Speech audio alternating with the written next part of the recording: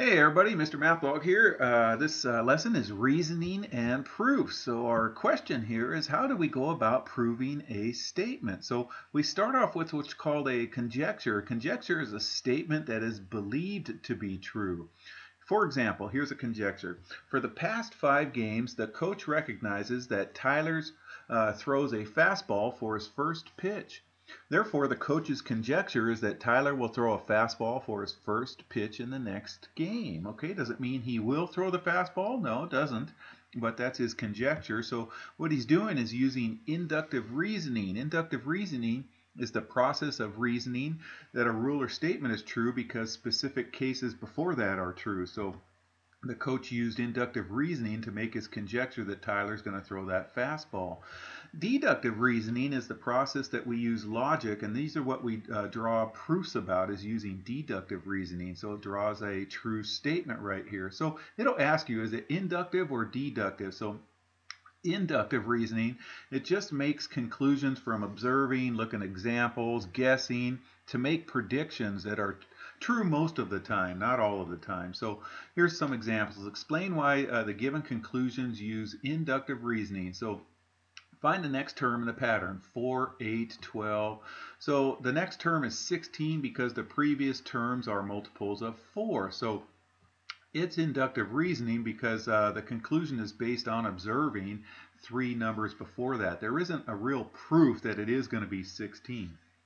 Okay, how about 4 plus 7 equals 11, 8 plus 15 equals 24. Therefore, the sum of an even plus an odd is an odd number. Again, the conclusion is based on just some previous examples or observing 2 things before that. How about Jack's parents are both left-handed. Therefore, Jack's grandparents are left-handed. Again, it's based on just some observations right here. Jessica's grades are better when it's cloudy outside. So, it's just based on limited number of observations. There's no real proof of, definitions, postulates, or theorems on that. So recall that a postulate is a statement that we accept to be true. It doesn't need a proof, so it's just something we're accepting to be true.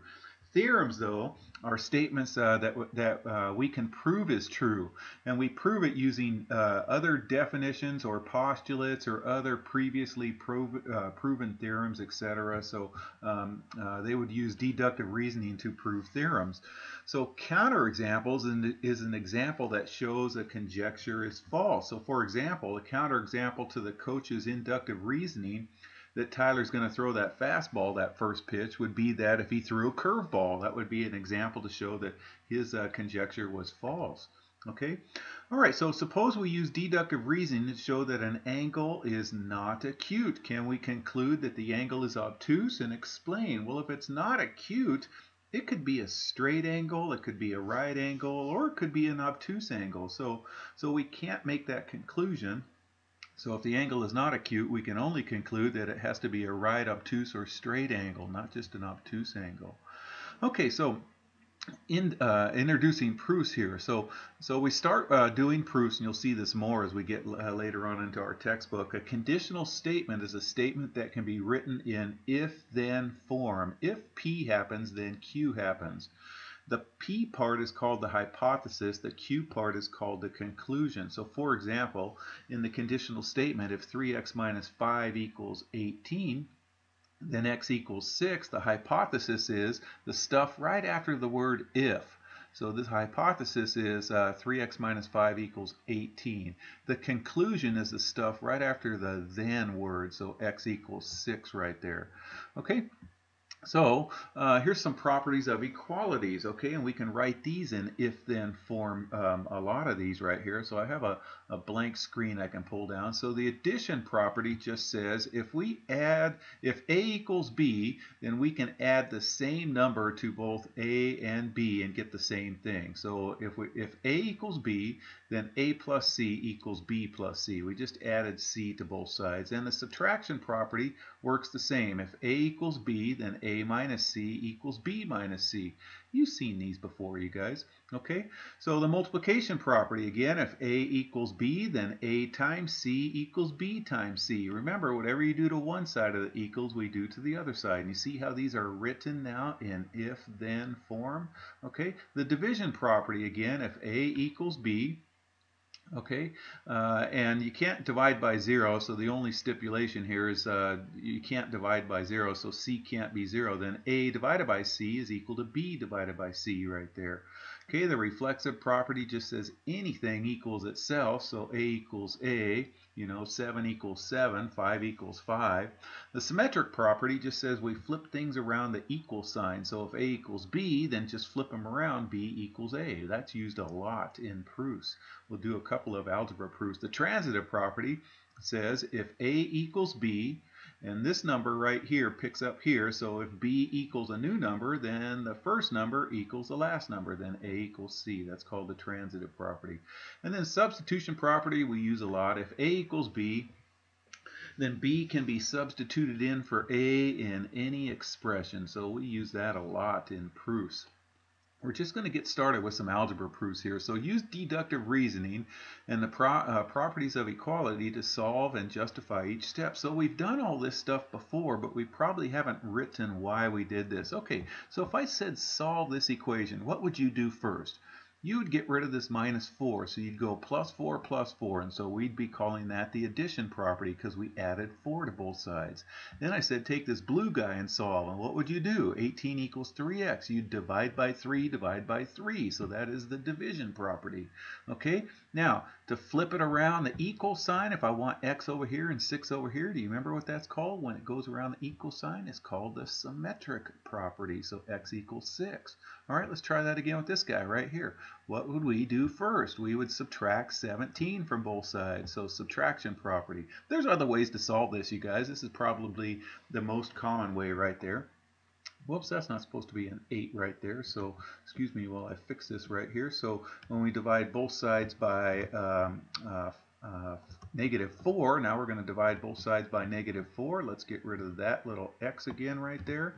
All right, and then so that's the division property, and then again we're going to use the symmetric property. So here we go. We're going to divide both sides, or flip it around the equal sign, so we get x equals 2 right there. All right, let me fix that right there. That's going to bug me. I send these to other teachers in my district, so I got to fix that up. All right, so here, let's write these statements as a conditional statement. So let's change these to if this, then this happens. Okay, so all dogs have tails. All right, well, if it's a dog, then it has a tail. Or if an animal is a dog, then it has a tail. Okay, now is that true? Yeah, maybe not.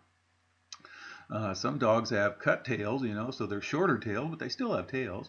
Okay, you live in California if you live in Sacramento. Okay, the key pivot word is here's the if part. So here is if you live in Sacramento, then you live in California. So that's how that one would go. So watch out for where the word if is. So if you live in Sacramento, chances are you live in California. I don't know of any other Sacramento. So that's where I am, by the way. All right, so using postulates and segments and angles. So a linear pair is a pair of adjacent angles. Adjacent means they share a common side, you guys, whose non-common side are opposite rays. Opposite rays mean they make a straight line. So here's some adjacent angles, angle 1 and angle 2. They share this side, and their non-common side makes a straight line. That's what opposite rays are. So this theorem says if two angles form a linear pair, then they are supplementary. Supplementary means that they add up to 180. So angle 1 plus angle 2 equals 180. That is if they're a linear pair. All right, we're going to use that here shortly. So use postulates or theorem to find the value of x in each, okay? So here we have a segment, and then we have S is in between. It doesn't mean it's in the middle, it just means it's in between R and T. Okay, so it tells us down here that RT is equal to 5x minus 12. Do you remember the segment addition postulate? Piece plus piece equals the whole piece? Well, that's what we're going to use, the segment addition postulate. RS plus ST equals the whole RT. So here we go. We just plug it in, combine like terms, and solve for x, and we get x equals 6 right there. Okay, nice and easy. All right, how about this? Here we're going to use the angle addition postulate. It says angle RST. Here's RST. So that's the whole angle. This whole angle is 15x minus 6. So this piece of the angle plus this other angle is going to equal the entire angle, 15x minus, did I say 6? Minus 10. Okay, so we just plug it in, you guys. So the measure of angle RST equals this angle plus this angle. So that's what this says right here, and we just plug in the x stuff and then combine like terms and then solve for x. Okay, nice and easy. All right, here's another one. Two angles, LMN and NMP form a linear pair. All right, so we're going to draw a picture of a linear pair. Remember, a linear pair makes a straight line. It says the measure of angle LMN is twice the measure of angle NMP. Okay, so this is the bigger of the two. This one's the bigger one. So find the measure of angle LMN. Okay, so there's the picture. Now notice LMN is the bigger one. Here's LMN, and M had to be in the middle right there because it's the middle letter in both of these. So it's the vertex for both angles right here. Okay, and here's angle NMP. Okay, so it kind of looks like this angle is twice this angle, or at least it's the bigger one right there. So if it's twice, let's use x's, you guys. X's are easy. Let this one be x and this one's 2x. Okay, and remember, linear pairs add up to 180. They're supplementary. So we just go x plus 2x equals 180. So 3x equals 180, or x equals 60. Now that's not the answer because it says find the measure of angle LMN. Well, LMN is this 2x. So we're going to go ahead and say that's equal to the 2x. So it's 2 times 60, which is 120. Okay. All right. So we're going to use postulates about lines and planes. Okay. So these are just postulates, you guys. So through any 2 points, there is exactly one line. So here, these 2 points, A and B, make up the line AB. Okay? Any 2 points, there's one and only one line. You can say line BA also, but make sure you put a line symbol on top with arrows on both ends right there. Okay? All right. Through any 3 non-collinear points, there's exactly one plane that contains them.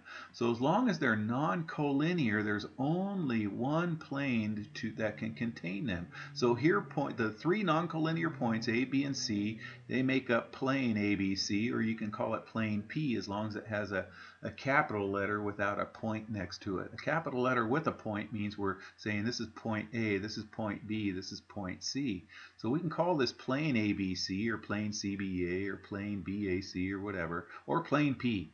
Okay, so they have to be non-collinear. If they're not non-collinear points, say they're collinear points, there's more than one plane that goes through 3 collinear points. See these 3 collinear points? Here's plane Q and plane P. They both contain those 3 collinear points. In fact, there's other ones here. You can think of like a paddle wheel, and this being the axle of a paddle wheel, and these are all the paddles. There's infinitely many paddles that go through a line.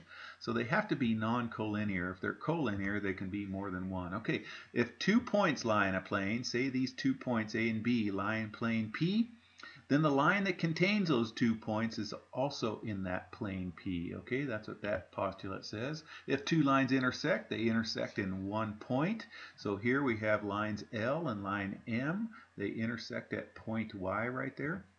Okay, if 2 planes intersect, their intersection is exactly one line. So here, the planes Q and P intersect in line AB, or line BA. Okay, all right, so think of the corner of a wall, you guys. Think of one wall intersecting another wall, and that little corner would be this line AB right there, okay? Or the ceiling in a wall, where the ceiling and the wall intersect is a line. All right, use the figure to name the results described. Okay, so we have this figure. It looks like we have plane F and plane N intersecting, and this line right here, and we got some other action going on. So what is the line of intersection of the 2 planes? Okay, that would be this line right here. So line BD, or line DB, however you want to say it. Just make sure you put a line symbol